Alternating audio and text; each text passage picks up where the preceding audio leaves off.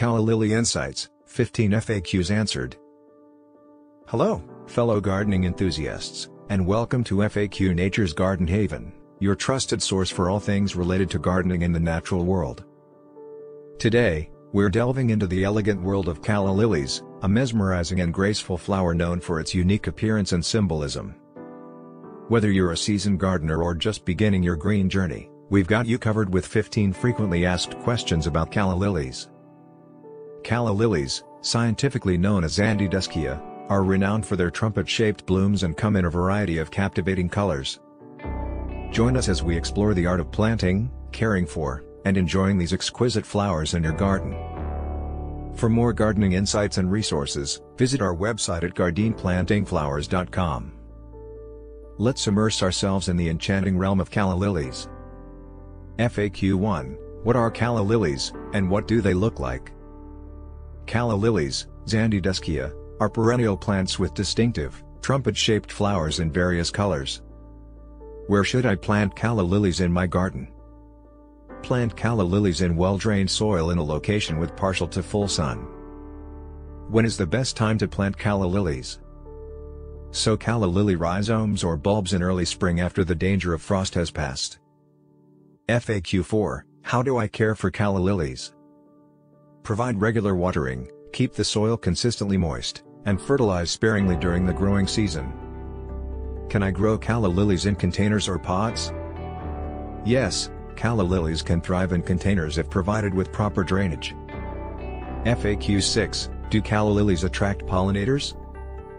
Calla lilies are not known for attracting pollinators, as their unique structure makes it challenging for insects to access nectar. FAQ 7. Can I use calla lilies in floral arrangements?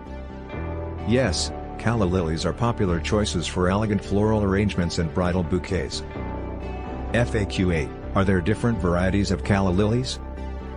Yes, there are numerous calla lily cultivars with varying flower colors and sizes. How do I prevent pests and diseases on calla lilies? Maintain good garden hygiene and watch for signs of aphids or fungal issues. When and how should I divide calla lily rhizomes? Divide rhizomes in early spring or late summer, ensuring each division has at least one healthy growth point. FAQ 11. Can I grow calla lilies indoors? Yes, you can grow calla lilies indoors in pots, but they still require ample sunlight. Do calla lilies have any cultural or symbolic significance? Calla lilies are often associated with purity, elegance, and rebirth, making them popular in weddings and religious ceremonies. How do I overwinter calla lilies in colder climates?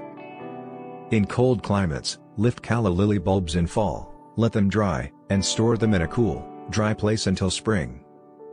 FAQ 14. Can I propagate calla lilies from seeds?